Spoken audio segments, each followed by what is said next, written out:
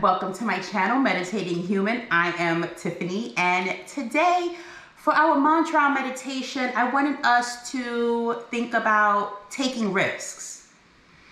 And the reason why that's so important is because, or why I wanted to speak about it, it's because a lot of us, me included, get caught up in our comfort zone.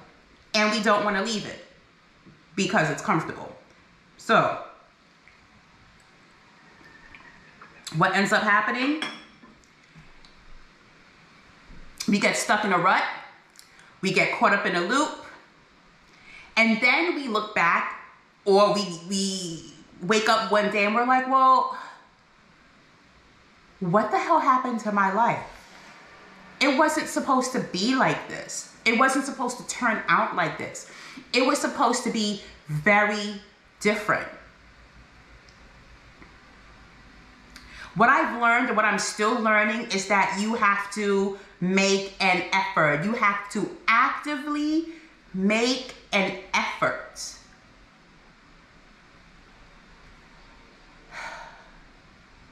to follow your purpose, to figure out your purpose. Even if you're like, I'm happy doing what I'm doing, but I am in a loop, to do something different.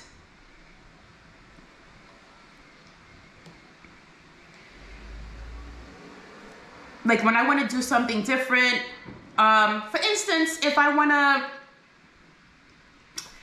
go splurge, go do something, like I'm going to, with my daughter, going to Miami to do the Van Gogh immersive experience. And I'm excited about that. And go have dinner at Fogo.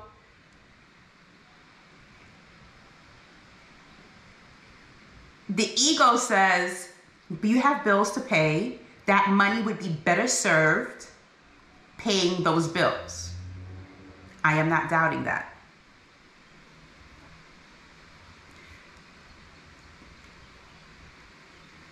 Spirit says, go do it.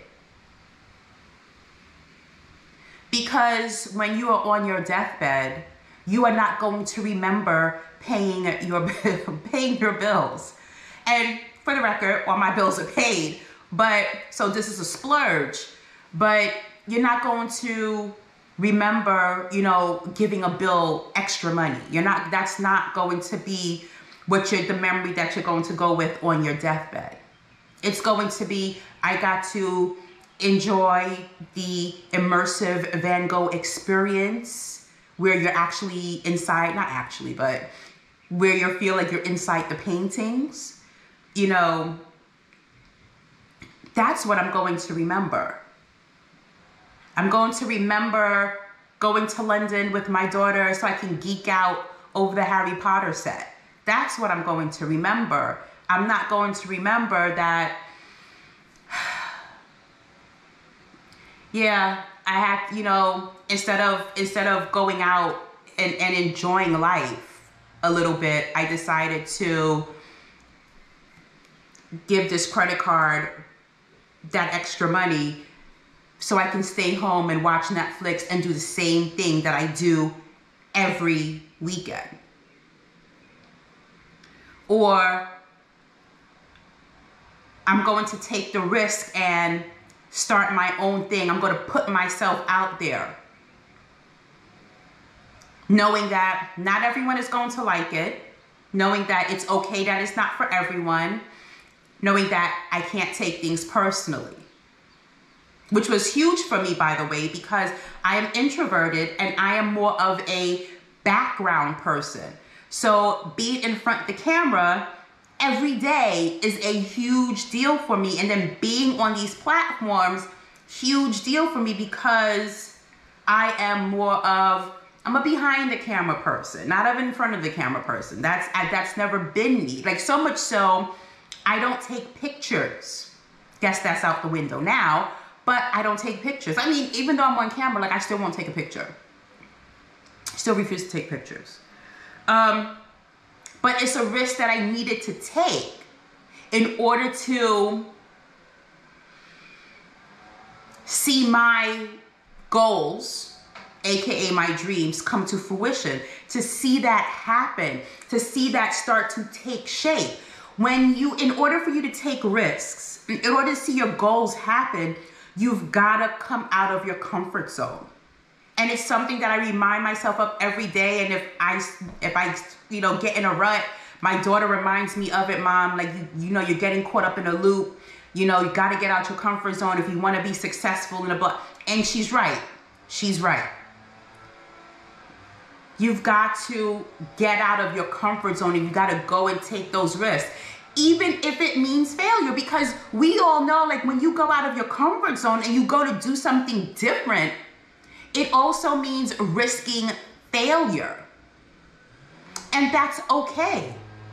There is no shame in that. There's nothing wrong with that, because you take what you've learned from the first experience and you go ahead and apply it to the second experience, and you keep moving forward. There's no such thing as failure. Failure is a myth. All it is a learning experience. You only fail if you do nothing with it. You only fail if you allow the experience to defeat you, and then you sit there in helplessness and victimhood because you've tried and you failed, and so that's it. You've proven to yourself that you can't do it. Bullshit.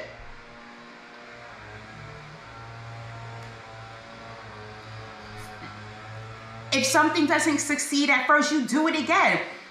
They're saying it's not wrong. At first, what is it? At first, if you don't succeed, try again. Yeah, for real.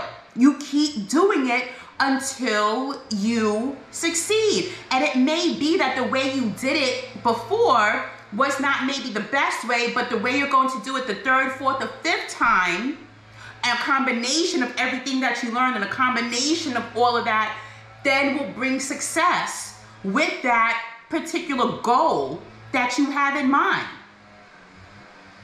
The people that shame you for failing are the same people that are doing nothing with their lives, and it's the same people that are themselves not doing anything.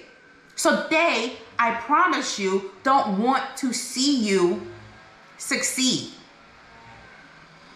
because it makes them look bad, and it doesn't even have anything to do with you. Misery loves company. Keep that in mind when people don't support your efforts. I am comfortable with who I am. I am always being my authentic self. I love myself every day. Every day I'm taking risks and moving in direction that I want to move in.